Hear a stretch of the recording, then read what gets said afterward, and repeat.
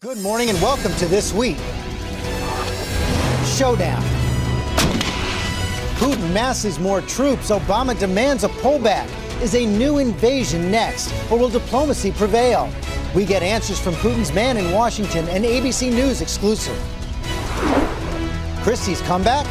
People do inexplicably stupid things. Has the feisty governor put Bridgegate behind him, or will another shoe drop? We have exclusive interviews with the two dueling investigators. Plus, baseball's opening day is here, and ESPN's Keith Olbermann joins us live. From ABC News, This Week with George Stephanopoulos starts now. Hello again. Lots of ground to cover this Sunday morning, so let's get right to the latest on the search for Flight 370. With the clock ticking down on those black box batteries, more ships and planes have joined the massive effort to identify new debris. ABC's David Wright is embedded in the search. Good morning, David. Good morning, George. From the deck of the Ocean Shield, an Australian vessel built to handle the roughest of seas, sub-Antarctic conditions.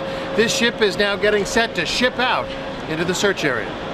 It'll take 3 to 4 days just to reach the search area. Hopefully by then, search teams will have found the debris field from Flight 370. Today, 10 planes are out looking, several of them reporting they have spotted objects in the water. But until surface vessels are able to retrieve them, we won't know if they're from the missing plane. The Ocean Shield will be searching under the water, towing a U.S. Navy pinger locator like this one, listening for the beacons on those black boxes. How big a noise does this thing make? You can see the size. If you were to put it in the water, you wouldn't be able to hear it with your ear. The vessel is also carrying a U.S. Navy submersible robot to be used to map any underwater wreckage and plan how best to salvage it. How long a journey are you preparing for? We're preparing for anywhere up to 45 days. And in a sign that Malaysia is no longer calling all the shots, a retired member of Australia's equivalent to the Joint Chiefs of Staff took command of the multinational task force searching these waters. Time is of the essence now, not least because the batteries on those black box recorders are running out. For This Week, David Wright on board the Ocean Shield, Garden Island, Australia. And ABC's aviation consultant Steve Ganyard joins us now. Steve, we just heard from David Wright. The clock is ticking. Those batteries could run out by early next week. This is make or break time.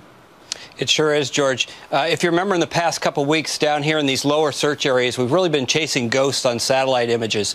But in the past couple days, an international body of aviation experts has gone back and looked at the data and said, no, we think the best place to look is up here in this new search area. It's some 700 miles to the northeast of the old search area. The good news is that these waters aren't as rough, the currents aren't nearly as difficult, and some of the water is a little bit shallower. But if you look at this, it's the size of the country of Poland, and really we're back to square one on the search area. And if those black boxes go silent, we may never know what happened. That's right, and the black boxes are going to be heard, as David Wright just saw, coming off from a ship that will have to transit out to this area. It'll take 3 or 4 days to get out there, and then when they do their operations, they will work only as fast as a person can walk. So think about that. Searching something the size of Poland at only a walking pace. You can see that we have 3 to 4 days before that pinger runs out, and so time is of the essence.